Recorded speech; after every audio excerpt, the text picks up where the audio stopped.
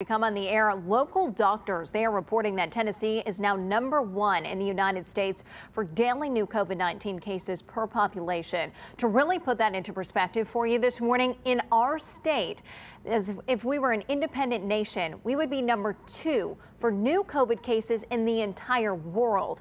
Now, yesterday, 3,100 new cases were added to our state's tally, along with 36 new deaths. Meantime, we remain in the bottom 10 states when it comes to vaccination rates, as our percentage of fully vaccinated people continues to hover around 42%.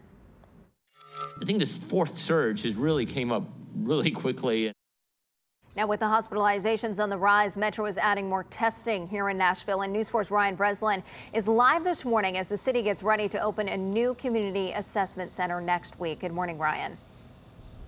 Hey, good morning to you, Brittany. The new center will be here near Centennial Park on 28th Avenue North at the 31st Avenue connector. It's to make up for the long lines that the former Kmart Center is seeing now that COVID-19 cases are going up and the other two community assessment centers are closed. Now, after those two closures, testing has been offered at pop-up vaccine clinics, but some have found tests hard to come by, especially as their children become exposed at school and need to get COVID testing done through their pediatrician.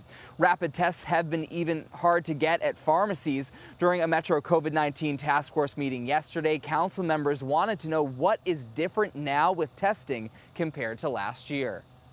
This thing's worn everyone out. 18 months of wearing healthcare workers out. A lot of us have been accosted publicly. This is not making excuses, but it's just, workforce issues are becoming harder. But to turn up an operation that can do 1,200 tests or more a day is also not something you can do overnight.